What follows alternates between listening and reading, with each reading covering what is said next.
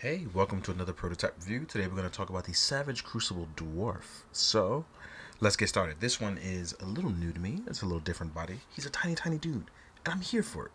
Tiny dudes unite today, right? So let's get started on it. Back up the camera just a little bit. There we go. And let's talk about the look on our dwarf. Just like with the others, we have our shoulder pads are attached to the arm, and they can come out. So that's one thing I definitely want to talk about right out the gate.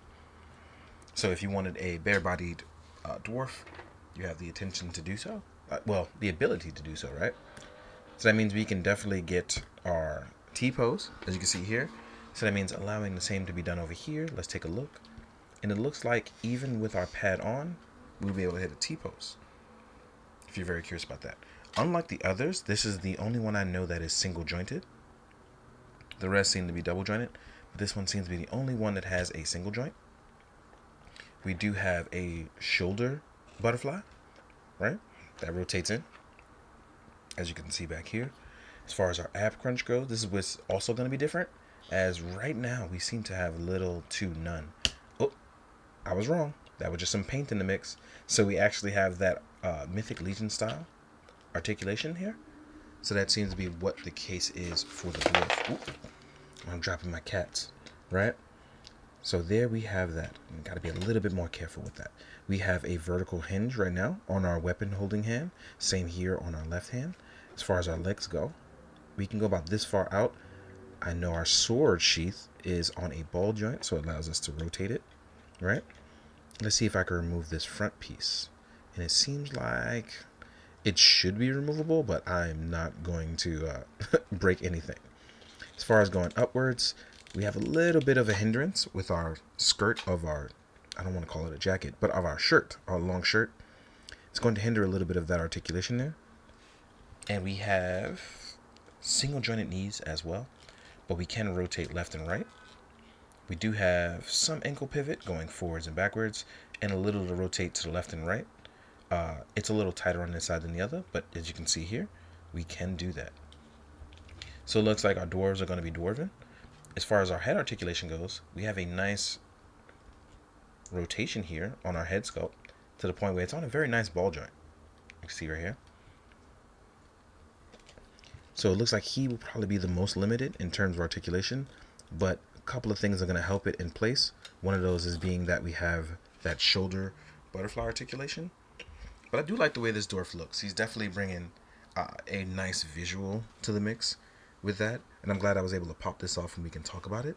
But as far as looks wise, I do like it. I'm a little bummed about the single joints, but there are a bunch of accessories that I'm hoping to come with it that'll help complement that look, because I do like the dwarven style. I do like dwarves, so thems and goblins, I'm here for it. But yeah, so let's talk about some of the accessories for our dwarf. Let's jump into that. All right, now we're going to talk about our accessories. Now this is crazy because I think for what the dwarf lacks on articulation, it's probably made up in accessories so far for the things that I've reviewed. And it's crazy too because you get a lot of stuff. So the first thing I want to do is let's talk about our hands. You're actually going to get a set of trigger hands. So you're going to get a nice set of trigger hands, left and right. That means they're ambidextrous, either way you want to make them.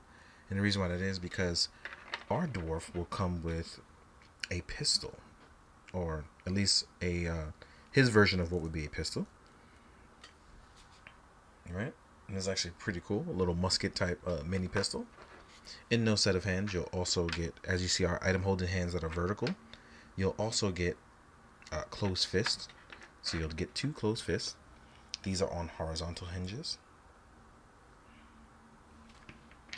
Next up, you'll get another pair of item holding hands, because these ones will also be the horizontal ones while you have the vertical ones on. Let's change that focus. So you actually get a nice set of items, right? That's just for that. Now we have stuff like our sword, which as you can see can be sheathed and held, right? We have it nice and held there. You'll also get options for an alternative belt. We have a different loop here. We also have an option to hold an additional piece on our back. And again, I'm not sure how any of this works just yet. I'm just goofing off with prototype pieces. Let's say you can also want to add something to the front as well, so a different loops for different options with this alternative belt. One of the other cooler items is that we also have a crest guard. Now, well, I don't want to call it a crest guard, but an armlet guard. You may have noticed this opening here. There is an opening for a guard piece to be held, and I'm not sure if I have this the right way. I want to make sure. Yeah. Right?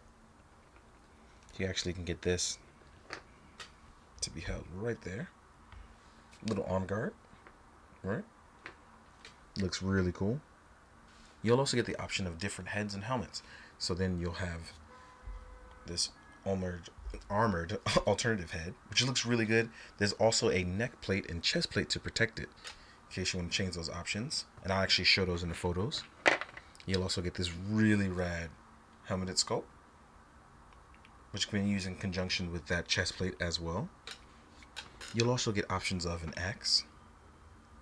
I'm not sure if this is going to be a full set or a Kickstarter goal. I'm just unsure yet, but these are the accessories I had packaged with them.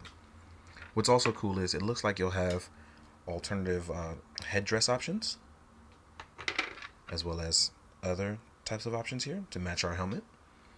On this one, it's in there, so I can't really get it out, but yeah. Either way, this is really, really dope. Like I said, so far he's come with the most accessories so far, but he lacks the most articulation, so it kind of makes sense. With that being said, let's get ready to jump into our size comparisons. Alright guys, now we're on to the size comparison. This is where it gets fun because the dwarf is small and we're going to try to fit him in frame with a bunch of guys who are bigger than him. First off, let's start with the Paranoid. So there we are. And now we see a huge size difference. And this reminds me of like the Legend of Vox Machina, where it's like the dwarves are really small, but also it fits because they're small guys. So, you know. Next up, we're going to do Barbarian. I feel like this one really works. The Barbarian is very, very fragile, so I got to be very careful with him, right? So here we are. And look, that is a big size comparison, but I do like it because it shows you the size-wise of it truly being different. Also, the grin on his face is killing me. It always makes me laugh every time. So let's remove these two, right? Next up, we'll do my main man, Lizard Man. Lizard Man, right? Here we have it, showing you dwarf next to him. Then if you want, you can try stuff like the Mezco Conan. So we know how a Mezco size out with the dwarfs. And Conan is a little bit on the smaller side, and he still looks like a pretty much bigger guy than that of the dwarf. So I feel like that scale is right along the size of that. I'm also going to break out a Mythic Legions dwarf. Forgot to take one out before I got to the size comparison. I'll add it in at the end. Here we are with a Zesray Studios trainer and a Mythic Legions, a normal size 1.0 body. And again, I feel like this really, really works. You know? But it also could be because I'm watching The Legend of Vox Machina. So it could just work for me. Here we are with a Marvel Legends and a Lightning Collection. Here we are. Next up, we'll do a Veliverse. Again, if you want to mix up your universes, have fun with that. I'm here for it. That's rolled out right there. And now, I'm going to take a brief pause because I'm going to jump in to show a Mythic Legions dwarf next to our Savage Crucible dwarf. Now, here we are with a Mythic Legions dwarf, right? And then we'll even, because I love the goblins, Goon Squad. So here we are with a goblin as well. Goblin builder on top of that. And I got to say, I like that we can have a variety of different lines. And it really makes me happy now that we can do different things like this. Because not everybody's the same size. Most people are not the same height. Or even look exactly alike. So having variety and making things look different is something I truly have enjoyed lately. And I love the fact that we have a variety amongst toys and lines to mix and match. Because that's what it's all about. With that being said, thank you for watching this video on the Prototype Dwarf. Sticking it out with these size comparisons for me as we have a bit of fun. And more importantly, thank you to everybody that's been watching. As of late, I do appreciate it. It means the world to me. So you guys have been checking in and making sure I'm good. And a lot of you are learning that I do things outside of YouTube because it is not my whole life. And that's been fun. So as always, please, be good, do good, drink your water, guys. Later.